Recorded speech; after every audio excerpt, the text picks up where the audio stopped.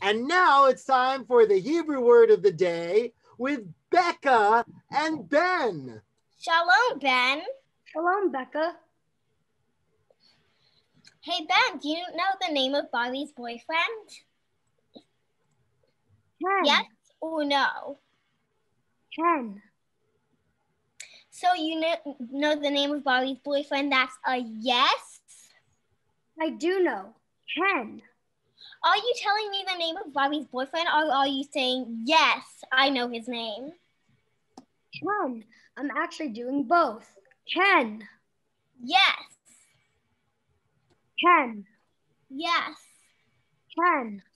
Yes. Now you try it with us. Ken. Ken. Yes. Ken. Yes. Ken. Ken. Yes. Yes. What's the Hebrew word of the day for yes?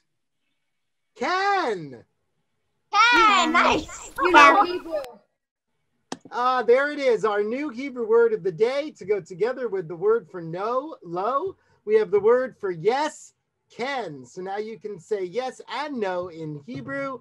And of course, if you know a little French, you know the word is oui. And if you put those together, you've almost got a phrase. Yes, we can. There you have it. There's the Hebrew word of the day.